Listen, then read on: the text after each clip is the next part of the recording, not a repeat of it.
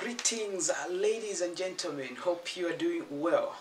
This is mathematics, and in this video we want to look at this question coming from 2020 General Certificate of Education GCE Paper 1, question number 4. The question reads, factorize completely 6ax minus 4ay minus 3bx plus 2by. You're doing what? Factorizing, and it must be completely. Well, this is algebra, ladies and gentlemen. Okay, now I want you to pause the video first, factorize on your own where you are, and then you compare with what I'm going to give you. Let's start. We are taught to factorize. Now remember, we have different types of factorization. We have common factorization, we have difference of two squares, we have factorization by grouping, and quadratic factorization. How do you identify? Quadratic factorization has got 3 terms. Difference of two squares has got 2 terms. Grouping has got 4 terms. Look at this. How many terms do we have? 1, 2, 3, 4.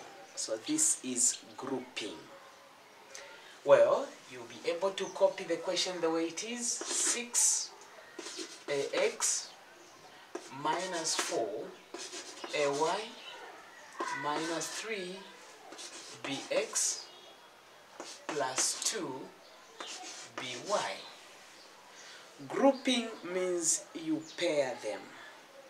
Sometimes they can be mixed around, or they can be swapped. This one is here, this one is here. So before you group them, make sure that you collect terms that have got like variables in them. That's when you'll be able to start the factorization. Looking at this, I can group them the way they are because I can see common terms in here. I can also see the common terms in there. So I'll just be able to group them like this. Just like that. Then you apply common factorization. What is common here? What do you see that is common? You start with the numbers. What is common? Well, the number that can go into 6 and 4 is 2. So 2 is common. In terms of variables or letters, I've got AA, so it is common. So 2A is common. Then 2 into 6, it will be 3. And then this A will just be able to remain with X minus 2 into 4, it will be 2. The A is already here, so I'll remain with the Y. Have you seen?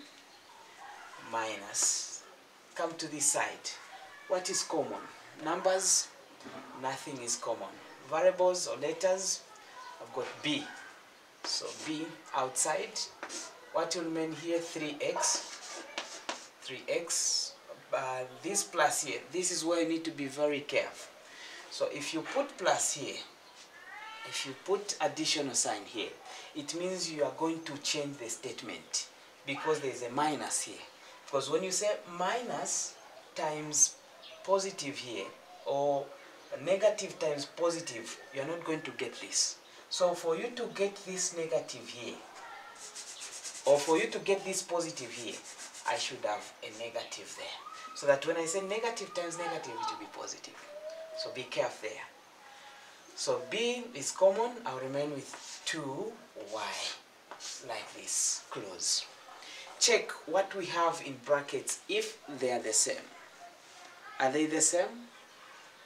3x minus 2y, 3x minus 2y. They're the same, right? Just pick one. So since they are the same, pick one. 3x minus 2y. Also pair those that are outside. So we have 2a minus b, like this. You are done. That is the way we factorize by grouping. I hope you've learned something.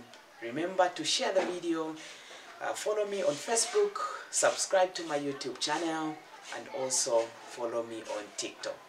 The names are Evans Kalunga or Introductory Learning.